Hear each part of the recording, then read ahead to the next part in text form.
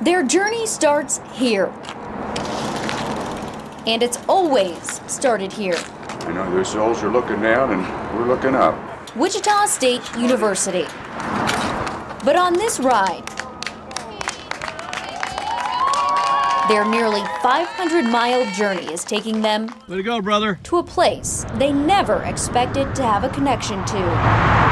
A mountainside near Silver Plume, Colorado, covered in dense trees, where Rick Stevens and many others lost teammates, friends, and loved ones on a calm, clear day 50 years ago on October 2nd. Yep.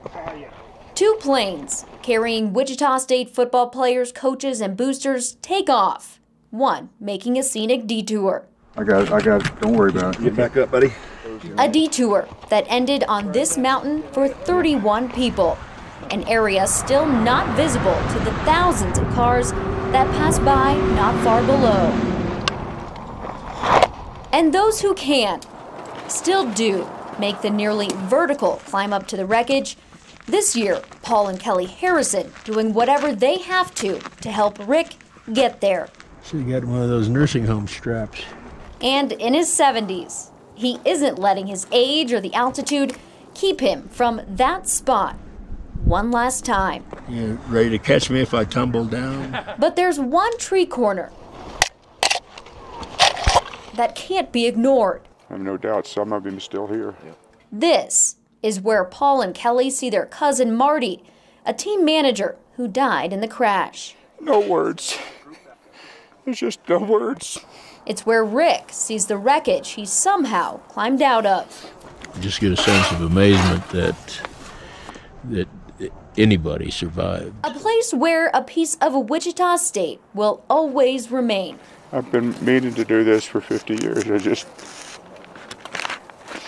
needed Rick to drag me along. And Rick showing them the way. They gave me a consistent wedgie on the way up. That day, in 1970, the survivors made a promise to live their lives as best they could for them.